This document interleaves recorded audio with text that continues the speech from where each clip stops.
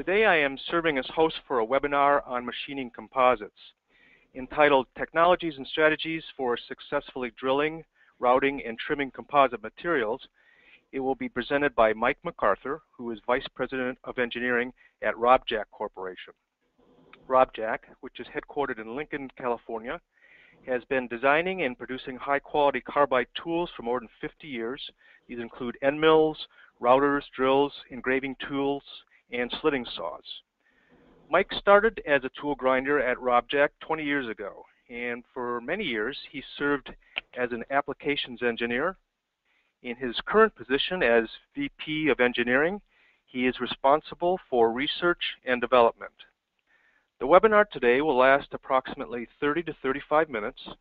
Afterwards, there will be a question and answer period that will last about 10 minutes. Anytime during the webinar, you can type in and submit a question. Mike will answer as many questions as time allows.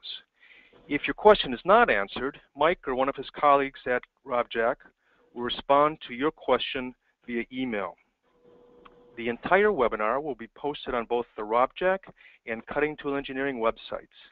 We will also email a direct link to the webinar to all attendees. And with that, I turn things over to Mike MacArthur. Hello, everyone. What we're going to do today is talk about the tips and techniques for drilling and trimming of composite materials. We'll talk about tool selection and how to apply those tools to eliminate many of the problems associated with composite machining, which include delamination, uncut fibers, fiber pullout, and poor tool life. I have a couple of videos that I'm going to show, and some of you may see the videos come in a little bit slower than the real-time speed, but we're just trying to show and demonstrate some of the techniques that we're talking about today. So if the video comes through a little bit slower than real time, just be aware of that as you're watching it. So when cutting carbon fiber, I'll get this a lot where people say, oh, I have a piece of composite or carbon fiber, and what's your best drill or tool to cut that material? When cutting composite materials, there's no all-encompassing solution for all the different types of composites out there. So depending on the characteristics of the material, there's different solutions that work better than others, depending on whether it's a random fiber, a pre-preg composite, whether you have intermediate layers or a vacuum bag process. So when cutting composite materials, it's really important to remember that every material acts a little bit differently, and so the more information a manufacturer has or tool designer has available, it'll really help with making sure we have a solution for your cutting tool needs. As a general rule, when cutting different composite materials, the farther away the weave is to the outside top and bottom surface of the composite, the easier it is to cut. So if you're in the development of the composite material, if you have the ability to change that, which in most cases you don't, if you can get that weave a little bit further away from the top and bottom layer and have a good resin percentage on the top and bottom, it really aids in drilling and trimming of composite materials. So when cutting composites, rigidity is one of the areas that is often overlooked in optimizing composite machining. And so when the part is vibrating, your tool life is going to suffer. So the more rigid the workpiece is, the longer the cutting tool will last, and the more predictable the process will be. Speeds and feeds will also, you'll be able to go much faster speeds and feeds if you have a nice rigid part and fixturing. It'll also help with predictable tool life when everything is nice and rigid. The most common fixturing is vacuum. And if that vacuum fixture can match the part as closely as possible, it'll really enhance the rigidity of the part. And so I've seen a lot of companies spend a lot of time maximizing the rigidity of their fixtures at the beginning of a run, and then it usually pays huge dividends in repeatability and quality, speeds and feeds, and consistency later on in the process. Sometimes you can't always have a vacuum fixture that matches the part because you're doing a short run or it's not a production type of environment. And so you don't always have to have the high cost solution.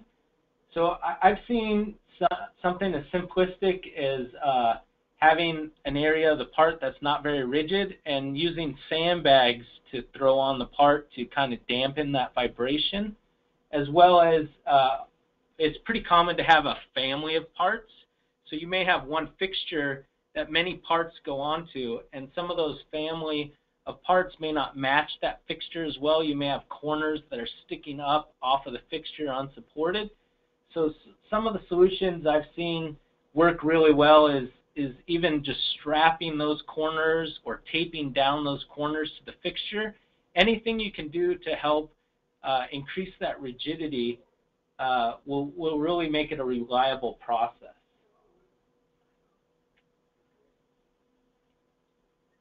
So when choosing drills to make holes, typically there's three common types of drills that are used in composite hole making. And the three common are solid carbide, diamond coated, and PCD drills. And so carbide drills are usually only used for like manual operations because of the poor tool life that you get, and usually when you start wearing out those cutting edges, you get really poor hole quality unless you only have to do a couple holes. So in most applications, and we'll focus mostly on the diamond coated drills and the PCD drills for our presentation. When using diamond coated drills, diamond coating is an excellent choice for a drill.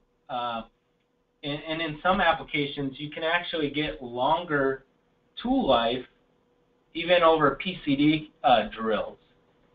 And many of the tip geometry that you're able to do on carbide tools, you're able to do for diamond coated, because what we're doing is we're taking a carbide blank, we're leaching out the cobalt at the cutting surface and growing diamond on the cutting edges. So essentially it's a carbide tool that we've grown diamond on the cutting edges to create that diamond coated tool. So you're pretty much limitless on the types of geometries that you could put on there. And so you can see this top tool in this area over here, we have an 8-facet tip, and that 8-facet tip, when you pierce through the material, you'll get a little bit of delamination, and then the double angle there will ream out the hole as you finish the hole to get rid of that uncut fibers, delamination. The middle tool here is more like a traditional 4-facet single angle, and it works with a lot of composite materials, but as you get into the little more exotic materials, sometimes you need different angles to help get those clean holes that you need. This third drill here that looks kind of like a bullet point, what that is it's an elliptical point drill that's used to bring the cutting surface over a larger area of the drill. So instead of a really small area of the drill doing all the hole making, we spread it over a larger area, and then that shape kind of gets rid of the delamination and uncut fibers. So all these drills tend to be really good problem-solving tools when you're trying to make a hole in a composite material, especially carbon fiber, because of the abrasiveness of that. On the PCD drills are an excellent choice for drilling composites and carbon fiber. The PCD tools tend to outperform the diamond-coated drills in higher plastic content materials. The reason for this is they start and maintain a little bit sharper edge because we're actually grinding those edges instead of growing the diamond on the cutting edge from a sharp edge and then growing it on there. On the PCD, we're actually grinding those sharp edges, so the edges are able to have a little bit sharper cutting edge. What's really exciting about PCD in the last year or two is PCD in the past has been really limited on the drills. The two main technologies that were used is you had a flat piece of diamond that was brazed onto the carbide, or you had a vein technology that was a little bit harder to get that raw material and kind of limited in the geometries that you were able to get. You had to make custom veined tools to get that geometry. But in today's technology, we can go in with a solid tip piece of diamond, so that whole black end of the tool is diamond. So we're able to essentially have all the geometries that we had on carbide tools, but now with a very wear-resistant PCD on the cutter. So we're limitless on the types of geometries that we could put onto the tool. So that's kind of a really exciting, and a lot of customers that are starting to use this are seeing huge results with this type of technology, because we can really solve the problems that we had and the void that was there between the carbide and the diamond-coated tools in the past.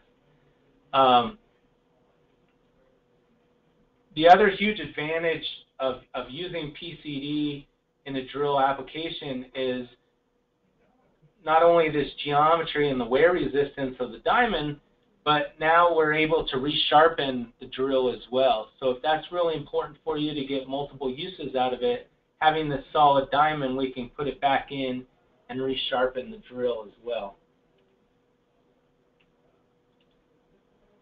So here I'm going to show a video, and remember the video may not show up as full speed on your screen, but essentially what we're doing is we're taking a 1/4 inch 251 diameter double angle PCD drill.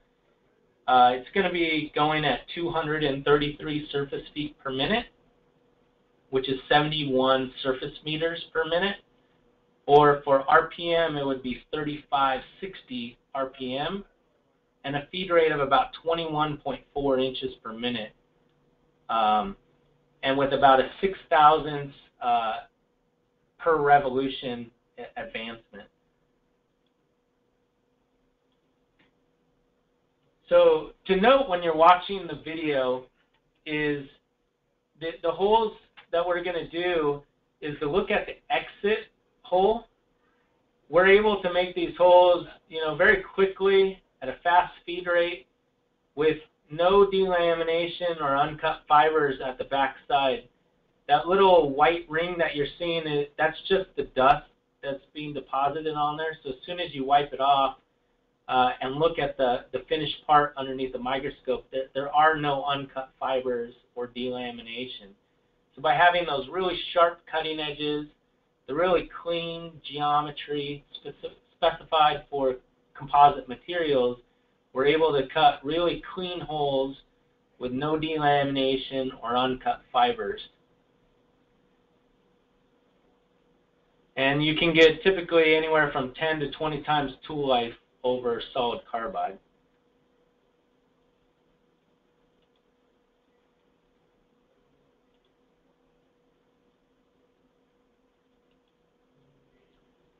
One of the other exciting areas is the engineering and solution for specific problems that you run into when you're cutting carbon fiber materials.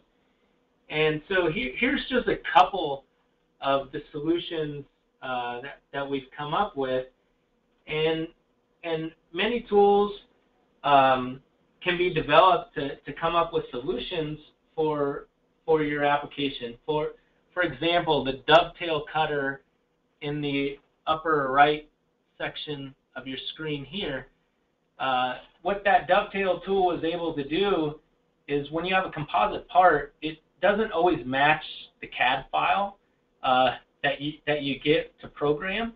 So a lot of times when you're doing very compound angles or matching up surfaces from one part to the other, a lot of times you'll have to trim the part just to match the CAD file. And then you'll have to come in with these angled tools and things to match one part up to another. But by coming up with a composite, a dovetail tool that can not only put the dovetail but trim the part in one application, and because we make it out of a solid carbide blank, we have the ability to diamond coat it. You get the really long tool life, and we've eliminated operations. So by coming up with a combination tool or a tool that solves the problem, you can save millions of dollars over the production of the part. And in this case, that's what we've done. We've saved numerous hours per part and saved the customer a considerable amount of money. And on the lower portion of the screen, here's an example of a composite reamer countersink. And the threaded type of aircraft drill countersinks have been around for a long time. The problem is you can't diamond coat high-speed steel tools. So if it had a brazed thread on the back, which most tools do, even if they are carbide, a lot of them will be high-speed steel, but if they are carbide, the threads and the back section is usually a brazed-on portion of high-speed steel. By making it out of a solid carbide blank and making the threads out of carbide, we're able to diamond coat it. So it reams, countersinks in one operation, and then you're able to have much tighter tolerances, because whenever you have a brazed tool or you don't have the ability to diamond coat it, you're really trying to chase those tolerances when you're trying to make really tight holes for countersink operations. And one of the tools in this lower right section here is a perforation tool. And this perforation tool is one we're going to talk about a little bit more in a case study for one of our customers. And that's a really exciting tool because we're getting up to 80,000 holes in fiberglass and 40,000 holes with one tool in carbon fiber. And so the application for that style of tool is where you're doing, anytime you have to do really small diameter holes, and a lot of them, common application would be acoustical treatments for aircraft engines in the cells, blocker doors, things like that. In this application, they had to generate 90,000 holes at 50 thousandths diameter in a carbon fiber sandwich structure. And they tested about 10 to 15 different manufacturers, and each of the manufacturers may have had 1 to 5 different types of geometries that were developed to try to solve this problem. And we developed an excellent solution for this. And essentially what they're looking at is when they do these holes, they need very nice part integrity, and the holes need to be nice and round, as well as not have any kind of delamination. So what this is you're seeing all these holes are showing the entrance on the left, exit on the right at 3,500 holes after the tool had cut 3,500 holes. And what you see on this first one here is you see a halo effect around the outside of the entry hole, and that halo effect is actually delaminating that adhesive layer there, and so it affects the integrity of the part. And you can see on the exit that you're getting a little bit of tear out or uncut fibers, and you don't really get that clean cut. And you have a variation of all that. You can see this one actually isn't even that round of a hole, so there's some walking going on. Their part had curvature to it, so some of the drills and other designs had problems with walking and unround holes. But you can see for the solution that we came up with, we get a very nice round hole in the lower right that on the entrance and exit are very clean. And when we looked at the cross-section of these holes, you can see all the different kinds of problems that they ran into. You can see little cracks and delamination of the fibers in the circled area, areas where we have uncut fibers on the top edge. Here's another example of uncut fiber. We had fiber pull-out problems with different types of tools that we came up with.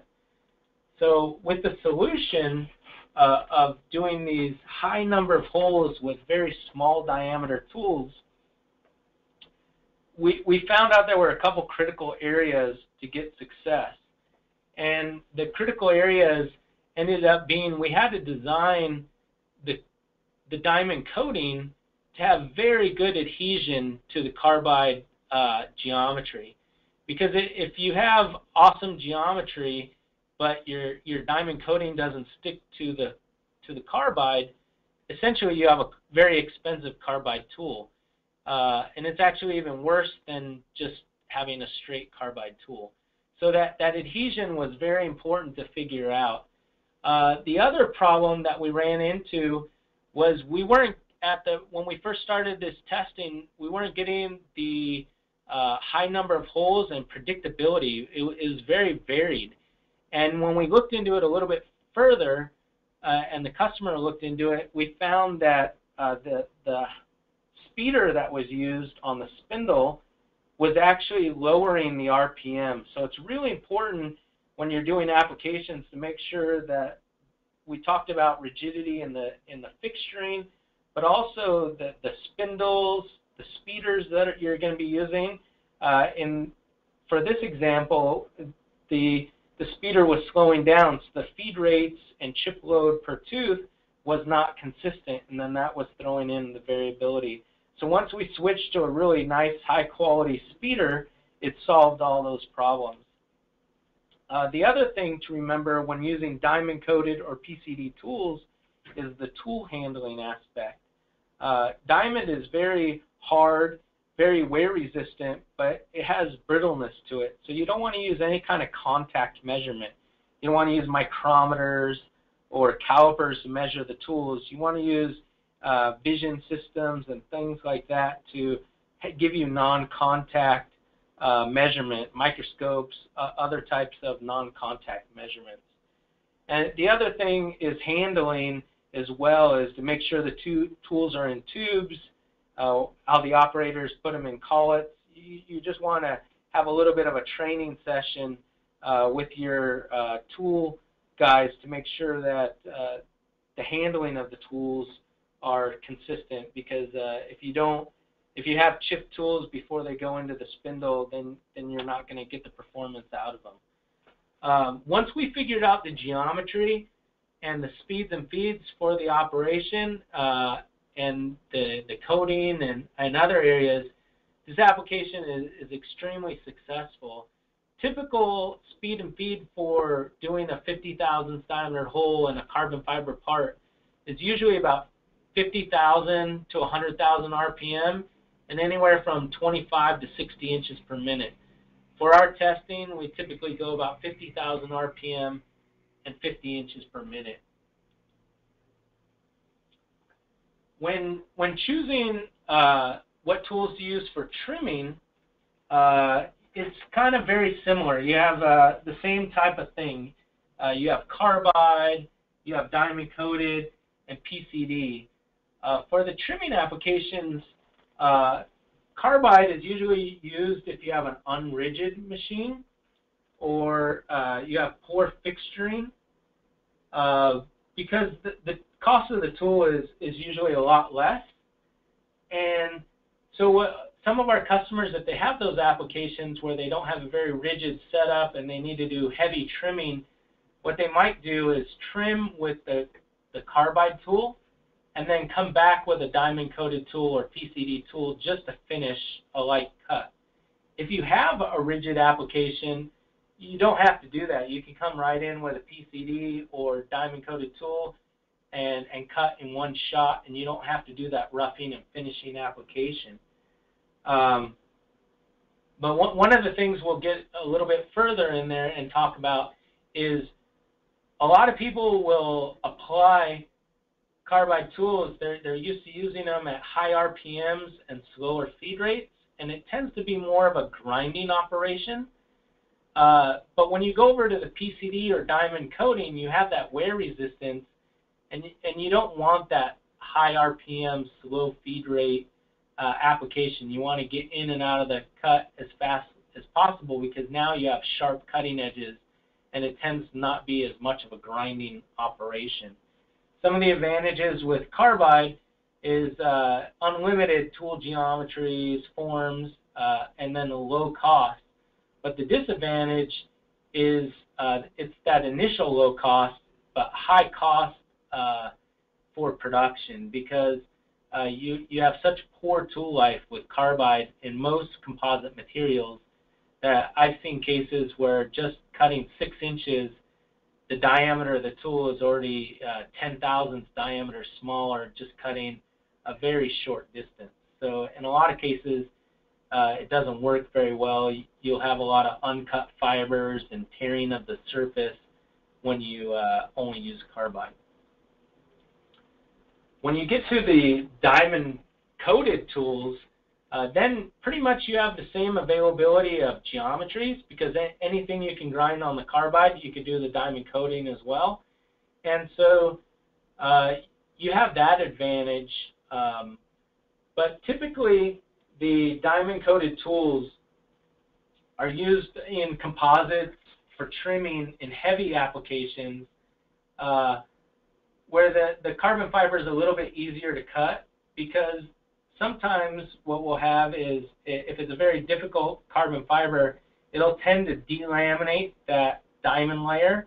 So where we said that diamond coated and PCD is excellent for drilling, on the trimming side, we've seen some more successes on the PCD versus the diamond coated, but we do have a lot of customers that use our diamond coated tools for trimming applications. Typically, the diamond coating works better in the lower plastic content composites. When you get into the higher plastic content, the little bit sharper edge of the PCD tends to work a little bit better. The other thing to remember when you get anything diamond coated is the limits on the Carbide grade. When you diamond coat, we talked a little bit about it earlier, you leach out the cobalt right on the surface where we're going to coat and then grow the diamond on there. And why we leach out that cobalt is if you don't leach out that cobalt, you'll form a graphite layer before you grow the diamond. So the diamond coating will just wipe right off. So you can't take every Carbide tool and just get it diamond coated. It typically has to be a specific Carbide grade that's compatible for diamond coating. When trimming, most people use our PCD tools for trimming. The straight flute puts a neutral force on the part, so it's not putting an up shear or a down shear on the part. It works really well if you have that rigid fixturing.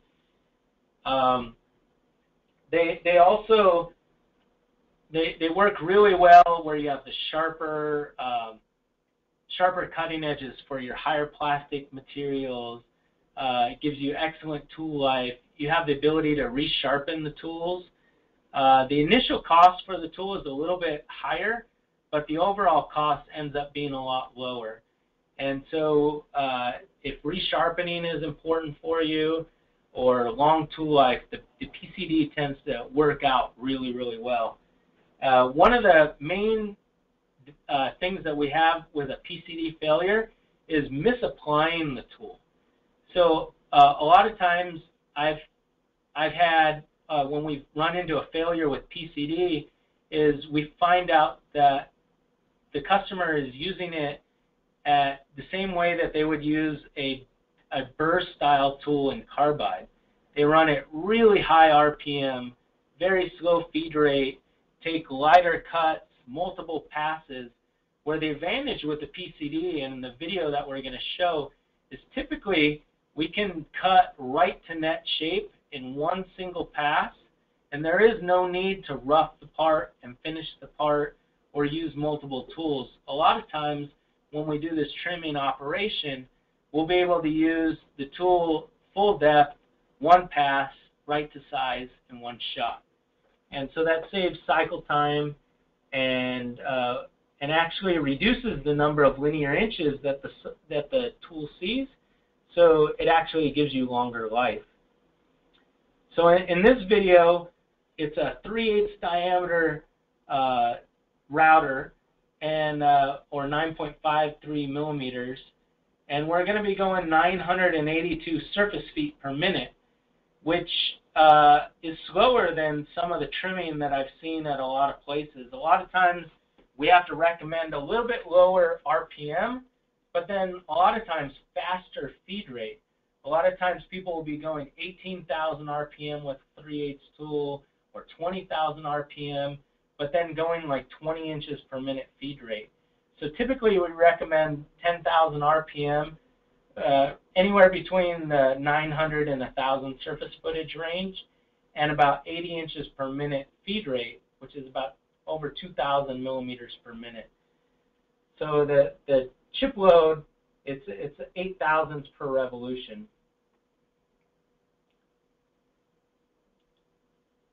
So this is the video that you may not see that full speed on, but just know that it's going full shot, full depth, one pass, and we're cutting it at 80 inches per minute. So when we cut the material, we're not sitting there rubbing the tool. So some of the advantages of that is we have that nice sharp edge because we have diamond. Then we're shearing the material and not generating a lot of heat. When you grind, you generate a lot of heat. So then you can have problems with melting layers and plastic content. I'll go ahead and play this video one more time so you can see it. The tool goes down one shot, cuts it to shape in one pass, and when you look at this part, these edges are extremely clean, sharp. There's no uncut fibers, no delamination, and we can hold very tight tolerances. In some of the talks that I've done, people are a little bit reluctant on that going to one pass right to size. And in most aircraft applications, that's what I find once you get a good tool and a good operation, you can do. You typically do not have to do any finishing operations. We can hold most tolerances a lot tighter than what is required doing it in that one pass. So on troubleshooting, what tools should I pick? What things can I use for the application on trimming? Most of the time, people are going too high of an RPM. So RPM range, it depends on the material, how much engagement you have. But like worst case scenario, we'll see tools that are doing full slots. We can run that 800 to 1,000 surface footage. That's a pretty good range.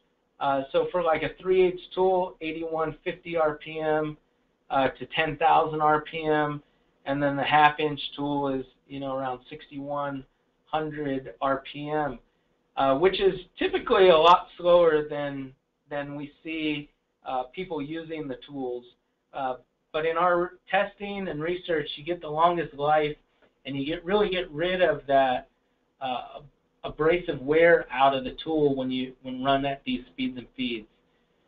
On the converse side, we see a lot of times people going too slow on the feed rate. So then they're just rubbing the tool, building up heat, and you get premature wear.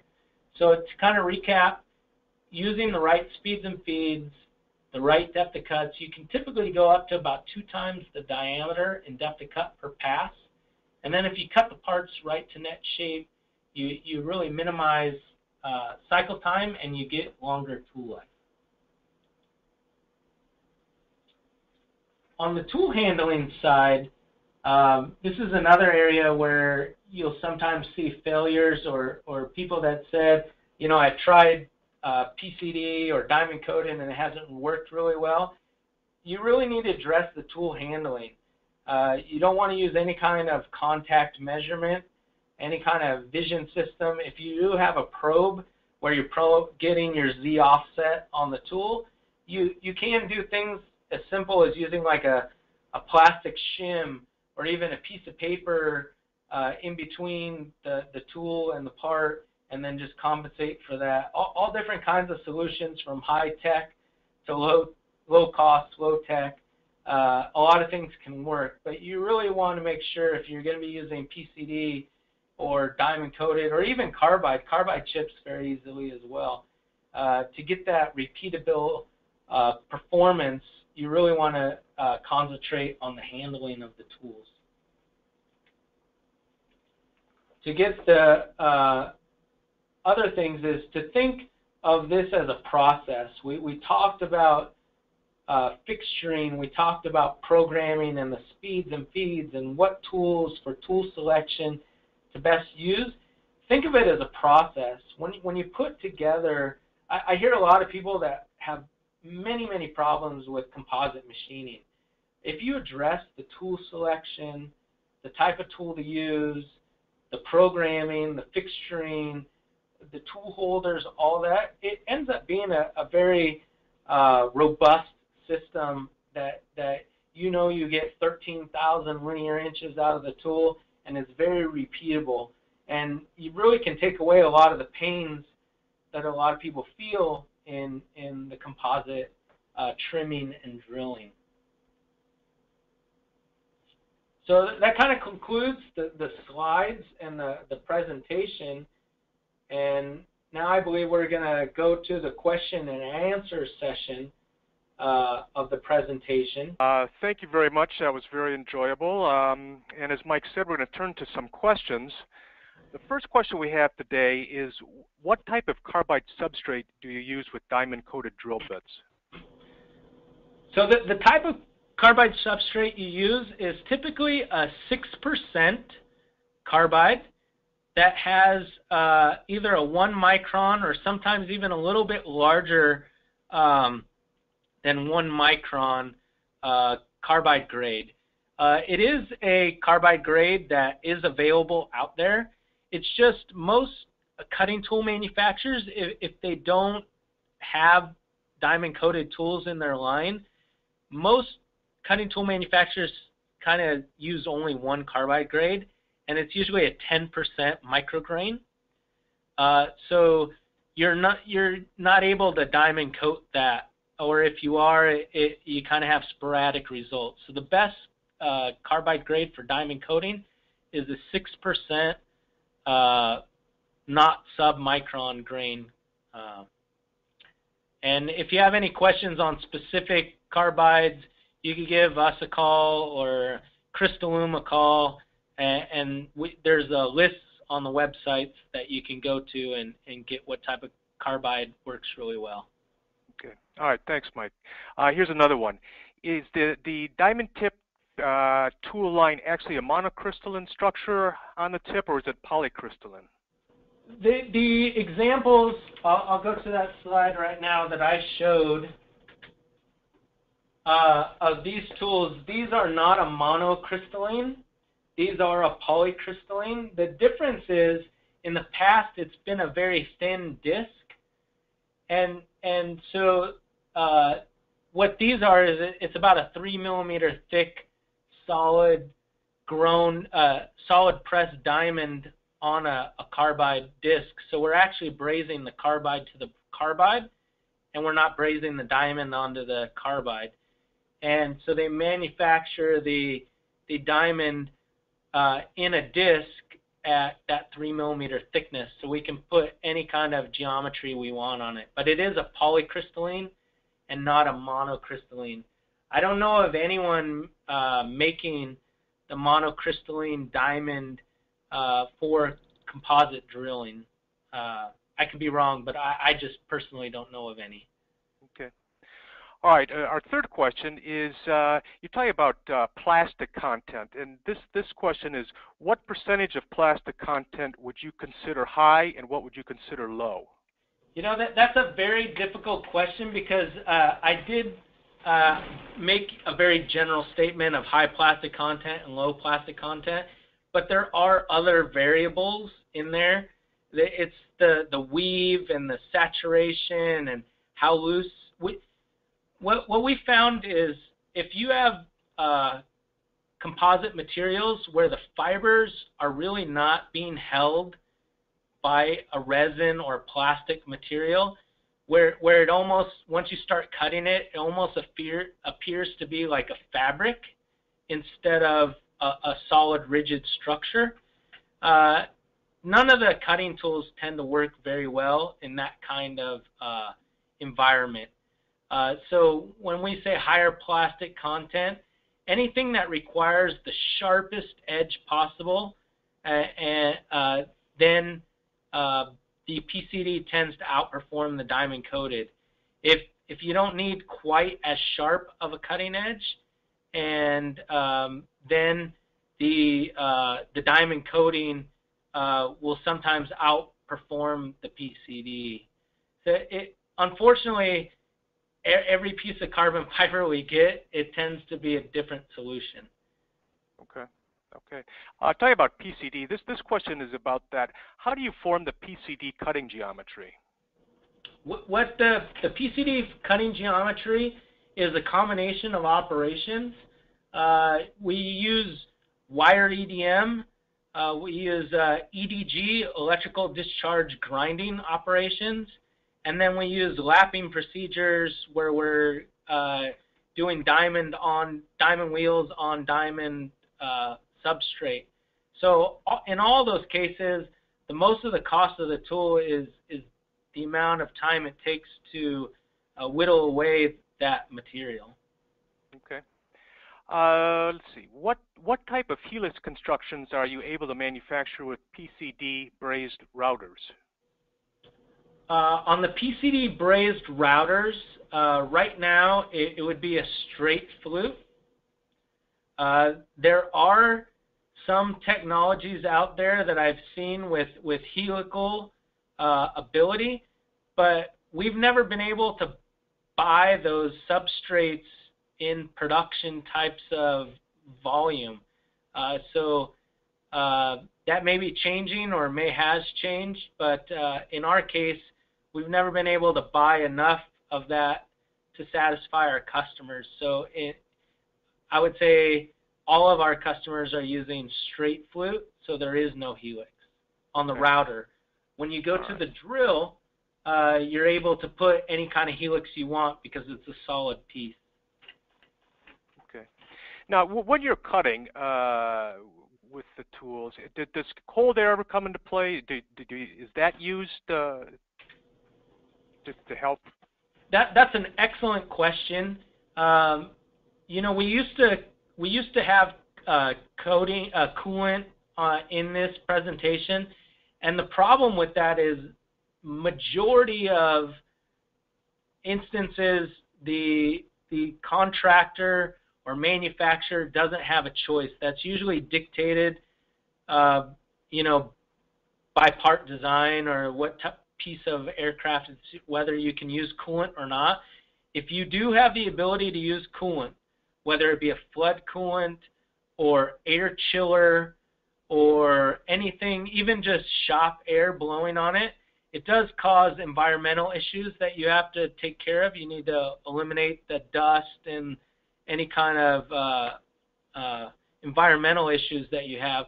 But if you can use coolant, you will actually extend life. If you can use a flood coolant or any kind of air chiller or cold air, we've seen some cases where tool life has gone up 5-fold by just using an air chiller, a cold air gun. Good. Well, here's one that's kind of related to wear. Is how many holes can you expect to get with a 1/4-inch PCD drill in CFRP? That depends on the thickness. So it's usually the number of inches that you can get. But in a typical like 1/4 inch thick material, which is kind of a pretty common thickness, we get, depending on the sensitivity of the part, anywhere between 3,000 and 8,000 holes is kind of a general rule. Okay. Okay. All right. Does RobJack resharpen these tools? Yes. The diamond coated, no. The PCD drills and routers and carbide, solid carbide, we resharpen. Okay. And, you know, kind of related to that is why can't the diamond coated drills be reground? You can regrind them. When you grow the diamond, we talked about leaching out the cobalt. And the cobalt in carbide is essentially, think of the cobalt as the glue that holds the tungsten carbide particles together. So you're kind of leaching out a little bit of that glue along the outside area of the tool, and then you grow the diamond, and the diamond fills into those voids and kind of encapsulates the carbide, and each of these little crystals grow to make a tiny little like micron little diamond on the surface. And you have all these facets that get in there and to give you that wear resistance layer. And to grow that diamond, you have to put it into a reactor that gets the tools up to very high temperatures. So the whole tool is getting heated to a very elevated temperature, and then we've leached out the cobalt. So the amount of money that you're saving by the raw carbide blank is a pretty low cost. You would have to regrow all the carbide again. You would have to clean up those edges and prep it. And so what we found is cost effectiveness versus reliability. It really hasn't cost justified to do that. So most of our customers choose not to resharpen. Okay. All right, and we got time for one more question here, Mike. Would you vary your cutting parameters when using PCD versus diamond-coated tooling? Yes and no. Usually the diamond-coated tooling has more flutes than the PCD typically does.